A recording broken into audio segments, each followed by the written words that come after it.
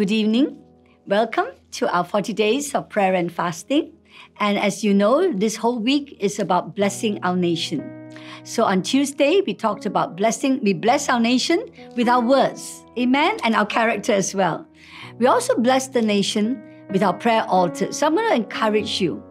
This is just a reminder as well for those of you who have started to build a prayer life. Don't stop now. After the 40 days, make sure that your prayer altars are regular and active. All right? Active. It doesn't matter if it's half an hour, 1 hour. It doesn't matter. Make sure it's regular and active. Build your prayer altars for families in your workplace, and do not forget to come to the regular prayer altars that's going to be happening in church. All right? That's how we bless our nation.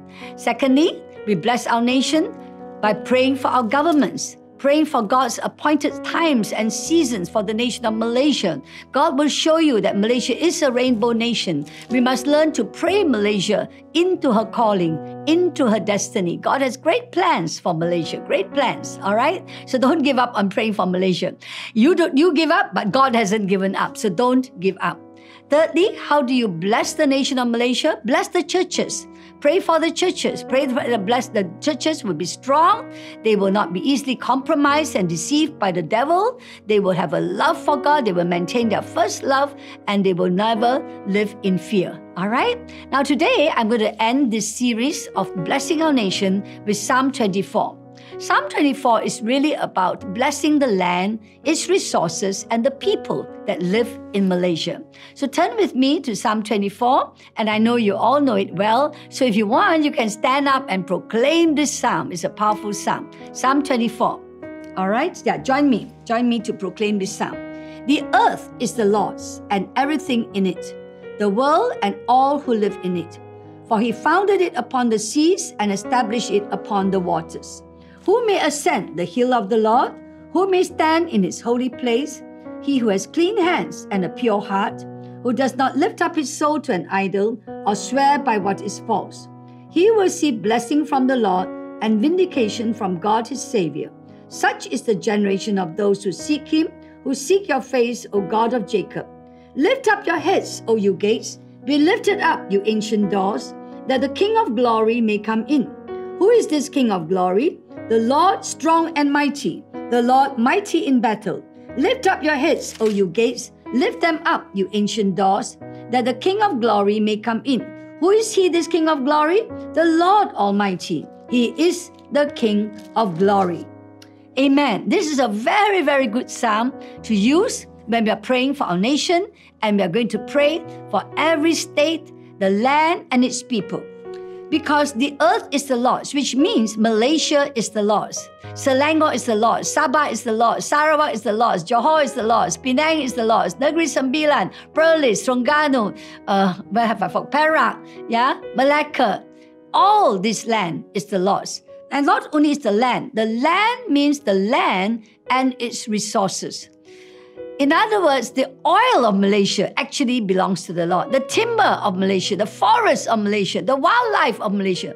The fact that the land can grow paddy, can grow durians, it is the Lord's. The many mineral resources, I just heard, gold is found in Sabah and in Pahang. It belongs to the Lord.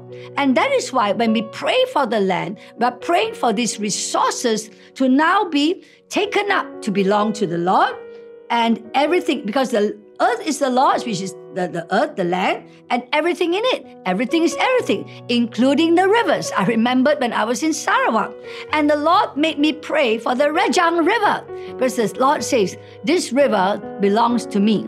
Pray that it will not be polluted. Pray that the Wang Puliao, this rare fish only found in Sarawak, which is found in upstream in the rivers of Sarawak, will never die, because God is the one that put this amazing fish called Wang Puliao in the upstream of the rivers of Sarawak. That's how powerful it is. You know, you need to pray into the rivers of Malaysia that it will be clean, it will not be polluted, it will be the means of livelihood for the people who live downstream. And the Lord even taught me how to pray for the jungles of Borneo, because the jungles of Borneo are important for climate change. It is important. In fact, climate change, the haze matters to God. So pray that indeed, that the forests of Borneo, there'll be recultivation, reforestation going on, so that the jungles of Malaysia, which is a rainforest, will not be destroyed. Amen? So that's how you begin to pray into a land and its resources. Then we need to pray for the people in the land. Now, before we pray, what qualifies us to pray?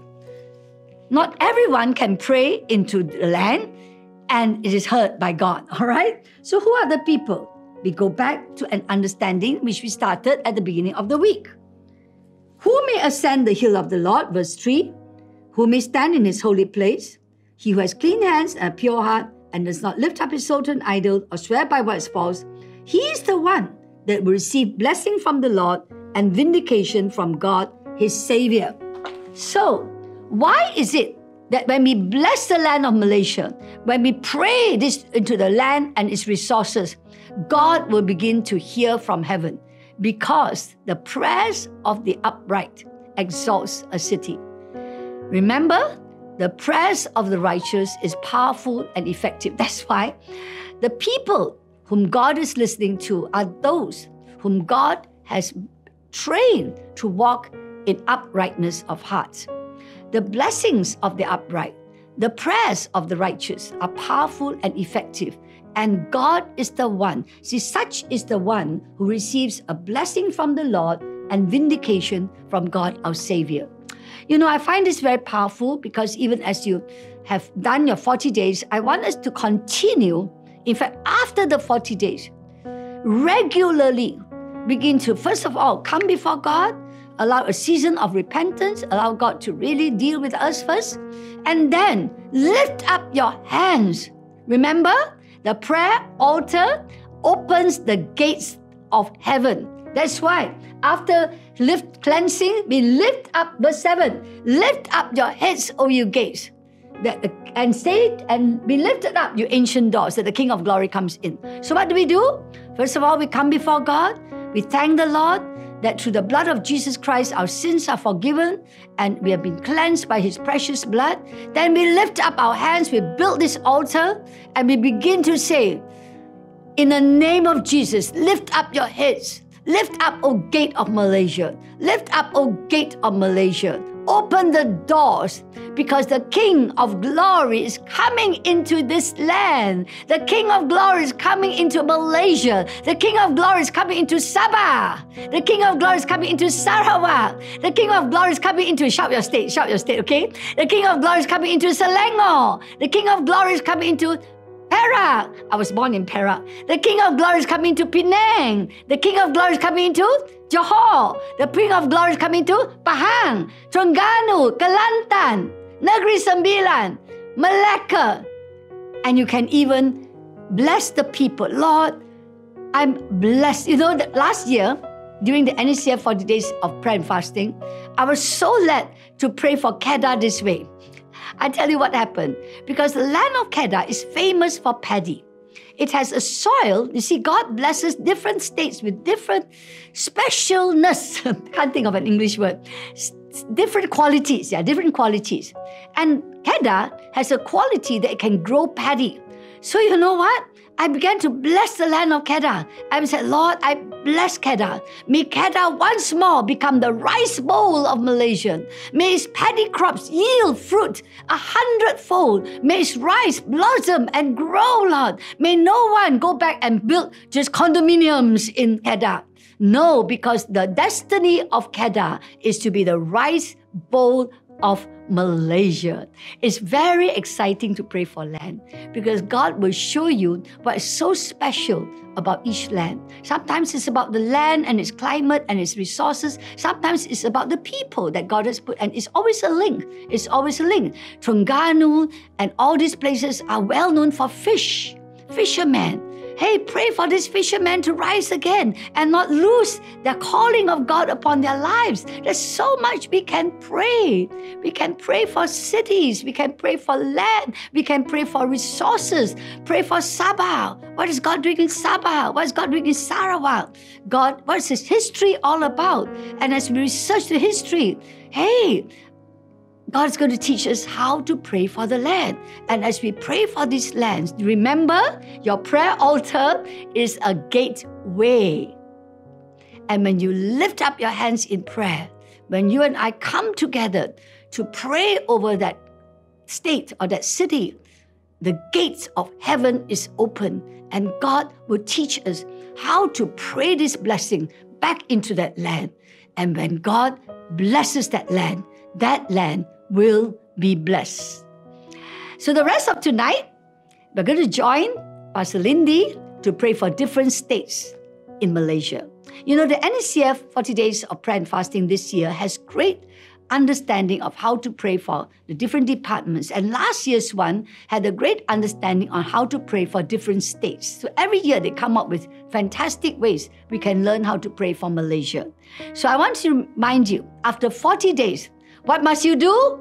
Build your prayer altars. Lift up your hands. Open the gates of heaven. Let the King of Glory come in.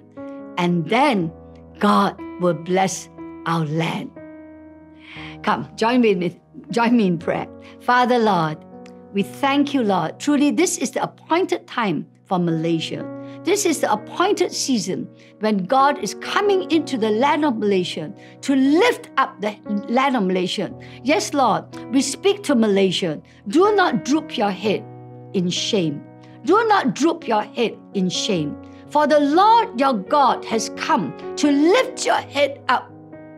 And so, Lord, I speak into the nation of Malaysia. Your destiny is about to come. No man can cause you to lose your dignity. For God, our God, has lifted up your head. So I speak to every state in Malaysia. Lift up your head, O Sabah. Lift up your head, O Sarawak.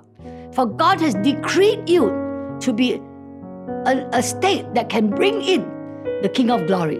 Lift up your head, O Pahang. Lift up your head, O Terengganu. Lift up your head, O Kelantan. Lift up your head, O Johor. Lift up your head, O Malacca. Lift up your head, O Selangor. Lift up your head, O Perak. Lift up your head, O Kedah. Lift up your head, O Penang. Lift up your head, Perlis. Though you may say you're a smaller state, yet I see you rise up with glory, because the King of Glory is going to bring a blessing and redeem the people and the land. Yes, the evil one may have crushed some of these states, but today we're going to speak that all these states will rise up to their full potential in God's plans. In Jesus' name we proclaim, Amen. What a glorious God we have. I almost can feel that God will give us prophetic utterances over every one of the states. Now I'm going to tell you this. No way in 1 hour tonight we can pray all this. So guess what? The next few months, the rest of this year, every day, go in, possess the land of Malaysia and its destiny by proclaiming what God wants to bless the land about. Amen? God bless you. See you.